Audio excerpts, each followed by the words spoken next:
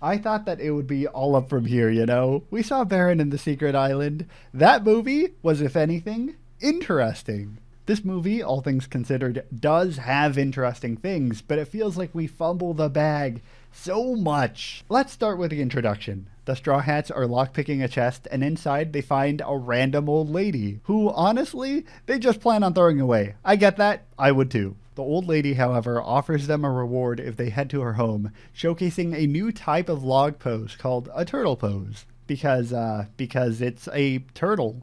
Like a real, living turtle.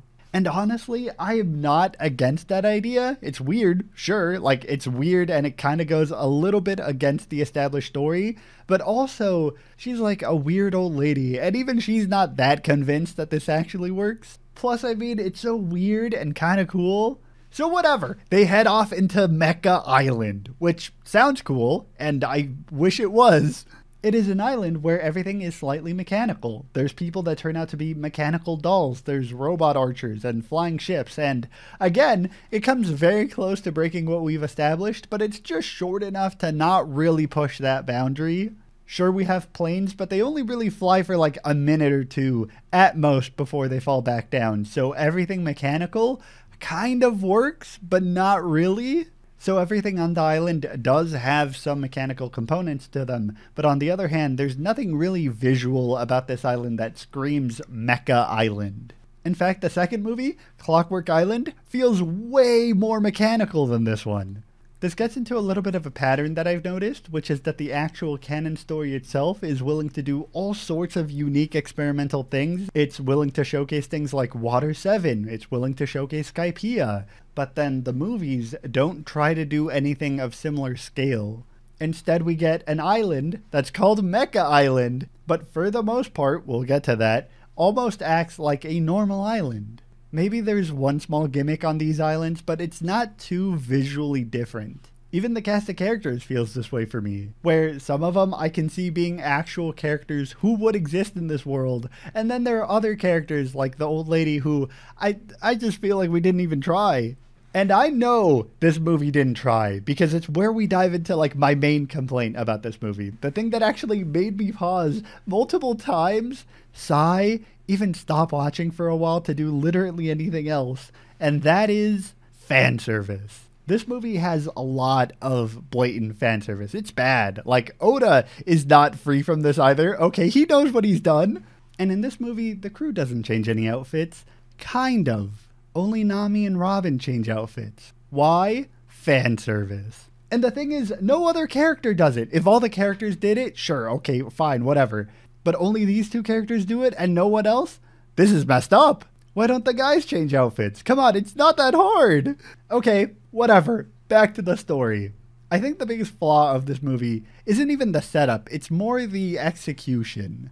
A lot of the movie revolves around solving puzzles. The crew arrives on a Mecha Island hoping to find treasure, and for that they need to solve puzzles. I'm okay with that. One Piece itself is technically a puzzle that you need to solve. The problem with these puzzles is that almost everything is a riddle, and every riddle is solved a minute after it's been said. So it doesn't even feel like you should even think of an answer. I stopped caring about what they were saying because I knew that the second they mentioned a riddle, they were going to solve that riddle within a minute of saying it. This happened multiple times. At most, you can just be entertained by the goofiness of the crew as they solve the riddles, and I honestly would have just wanted more of that instead of actually trying to solve puzzles. As they're solving puzzles, they end up meeting Ratchet, who built a lot of the mech stuff, and as they solve riddles, they end up awakening a giant turtle, which this island is on. I really wanted to like this. It's cool, visually, like, don't get me wrong. You think you're gonna find some hidden treasure and then you find weird writings on the wall, only to realize that you have reawakened a giant turtle who you are standing on? Conceptually, that is a cool idea, but it didn't feel earned. It just happened. Why does solving this specific riddle wake the turtle up? I think I was just very emotionally drained at this point, because for every cool concept, for every cool looking shot, there are 10 shots that feel bland or feel like filler, even within this movie. This is why I say that the biggest flaw isn't even the setup, it is the execution. So how does this movie end? Turns out Ratchet is a bad guy who wants to control this giant turtle to take over the world, which, sure, we establish him to be kind of a bad guy.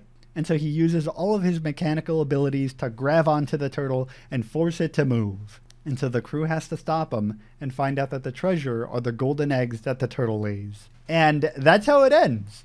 Again, it had a nice idea to play around with. I felt like we could have done a lot of cool things with this movie, but it feels like this was the first draft, and we didn't try any harder.